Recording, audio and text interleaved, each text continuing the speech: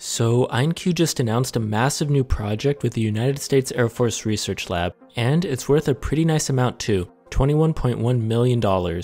So as always, it seems like IonQ is leading the charge once again. So let's break it all down, including why this could be the spark that pushes IonQ into profitability. So let's talk about this. But first, the basics. IonQ has teamed up with the Air Force Research Lab to advance secure quantum networking, a world where communication is not only instantaneous, but unhackable.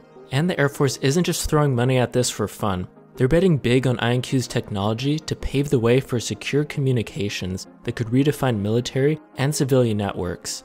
And this matters because quantum networking is like the holy grail of secure communication, because regular encryption protocols can eventually be hacked, even if it might take a while. But with quantum entanglement, yeah right, any attempt to intercept or hack instantly disrupts the data. And you can kind of think of intercepting quantum encrypted data like searching for a needle in a haystack, except the moment you get close, the needle dissolves into thin air and reappears somewhere else in the stack. Every attempt to find it just scrambles the entire system.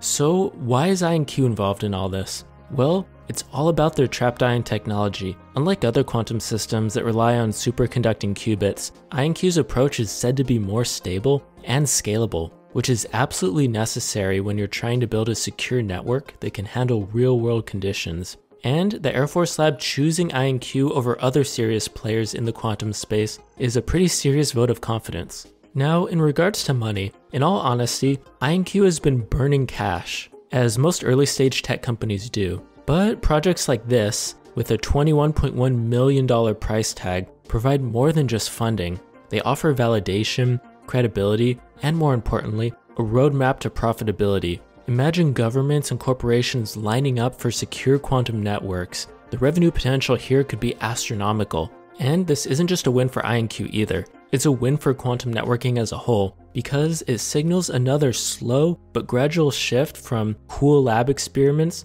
to real-world scalable applications. And as for the Air Force, they're basically saying, we trust IonQ to lead, and if IonQ pulls this off, they'll be able to attract more contracts and partnerships.